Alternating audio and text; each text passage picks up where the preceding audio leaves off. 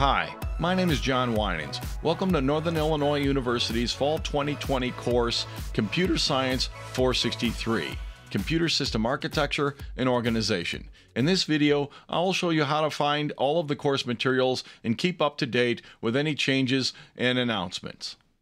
Okay, the first thing you want to do is to find out how to get to the course web page. Go to www.cs.niu.edu, which is the Computer Science Department homepage. Click on Faculty and Staff. My name is John Winans. I'm second to last under Faculty down here. And you then go to my website, faculty.cs.niu/Winans. There's me down here. The classes that I'm teaching will be listed. One of them will be Comp Sci 463. This page will be where you get all of your homework assignments, and you have contact information on how to get a hold of me and your TAs. The three TAs will be covering all the sections of this course. You can get help from either one of the four of us. Up here, I will put some announcements. The critical ones will be in Blackboard. I'll show you about that in a minute.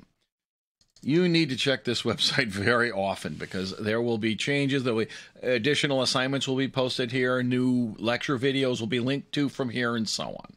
There will be one midterm in this course and one final exam. The dates will be finalized with it at least a week in advance. I mark the week within which they will be given on the tentative schedule here. The syllabus for this course, you can think of it as the official rules of the class, is linked to from right here. There are no required textbooks for this course.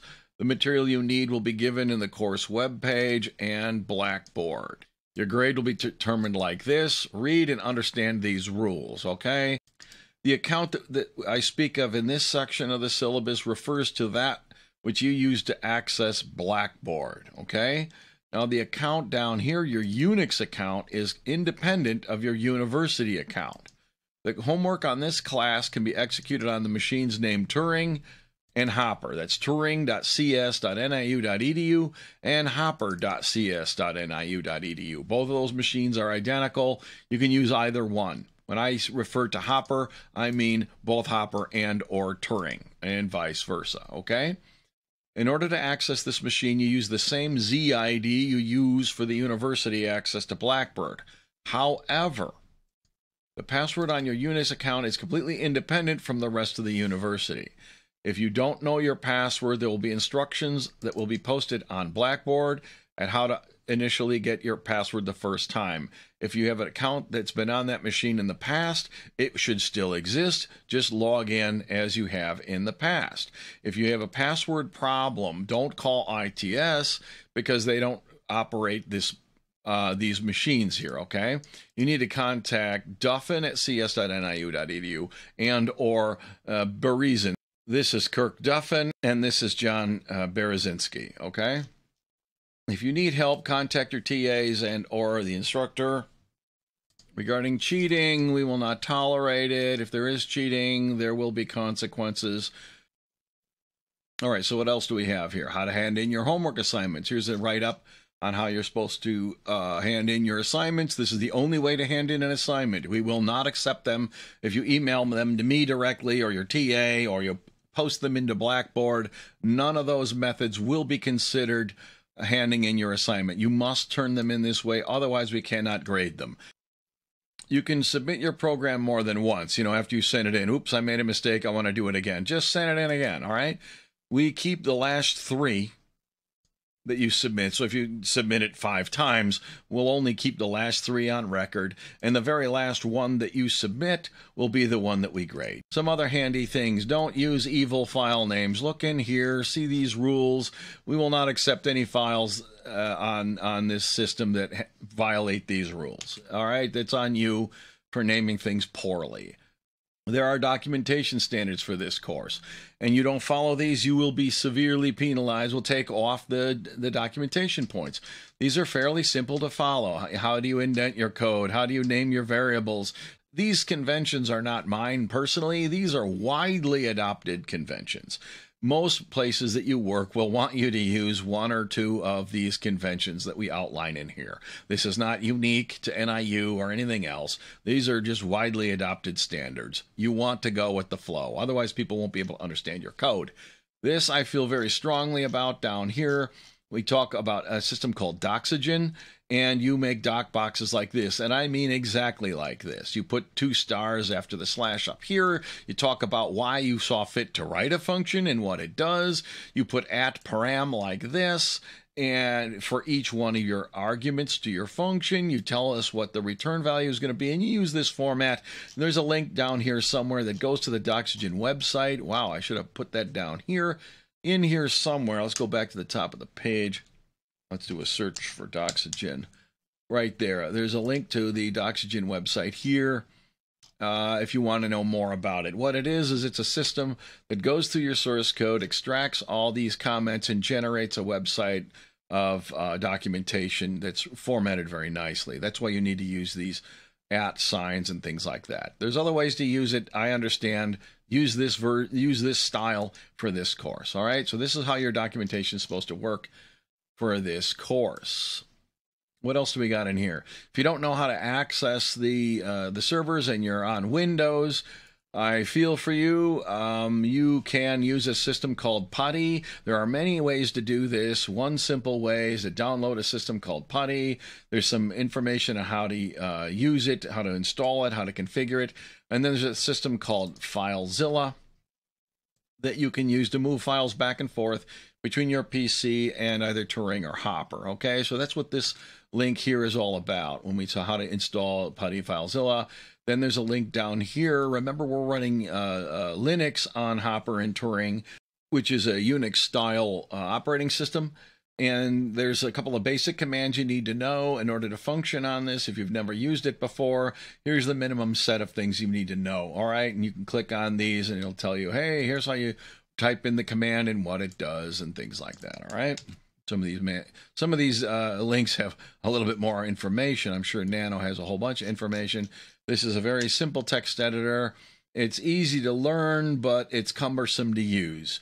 If you use an editor like Vim or Emacs, these are more complicated to learn how to use, but they're designed specifically for writing software. In the long run, you're much better off learning an editor that's designed to be used for the purpose that you need to use it for. If you want to use editors on your desktop, knock yourself out. It's fine. You need to be able to move your files back and forth between your desktop and Hopper or Turing accordingly. And that's one of the things you can do with FileZilla. I'm on the wrong web page. I was looking for this link up here, PuTTY and FileZilla, right? So you can move your files back and forth between your system and the server, all right? Here's some information about the debugger. You may or may not need that in this course. There's some information about how to use it.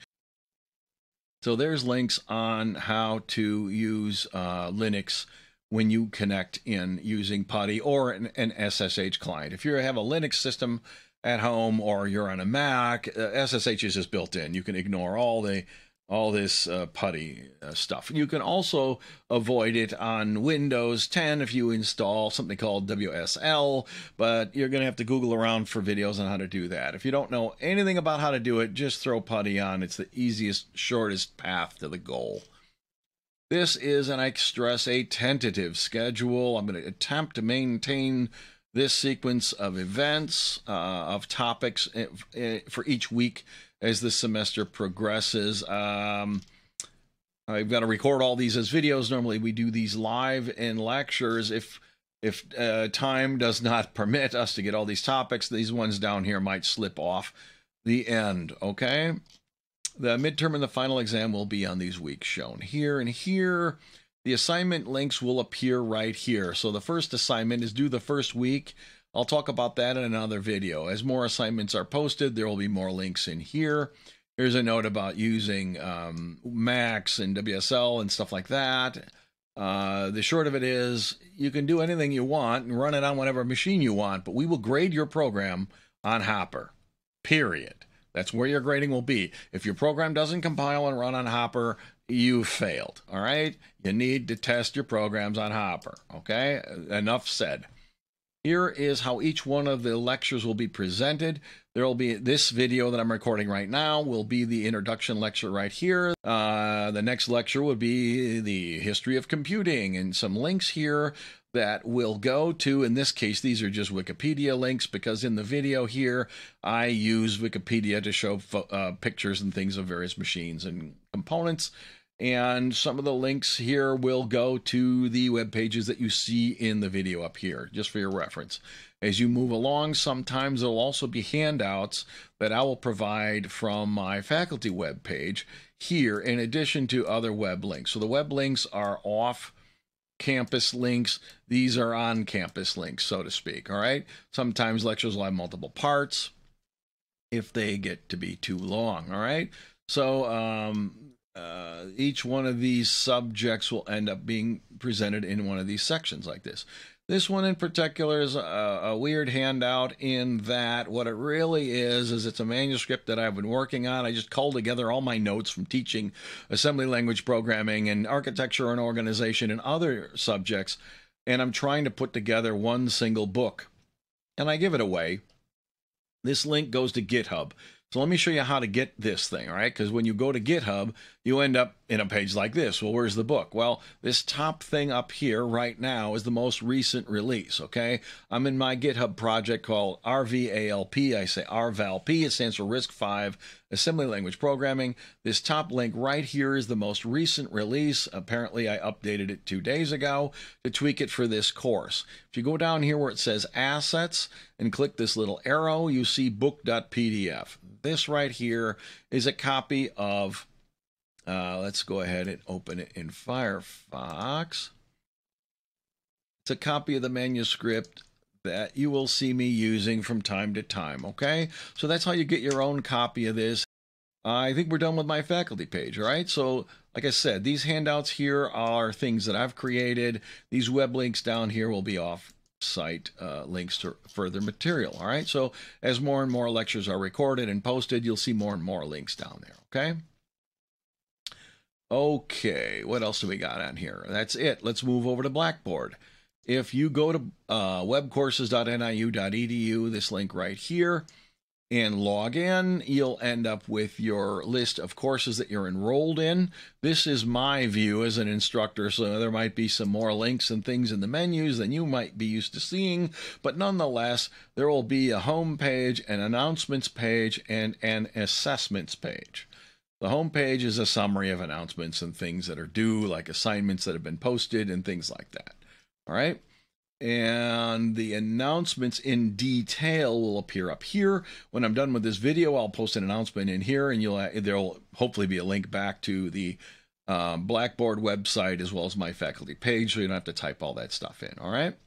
Assessments down here will include a folder for quizzes and exams. This will be where your exams and quizzes will be taken for this course. All right. If you cannot get to Blackboard, contact your TA or myself immediately. This is critical. Otherwise, you won't be able to take the quizzes. All right. So that's how you can find links to all the materials that are needed for this course. See you next time. Bye.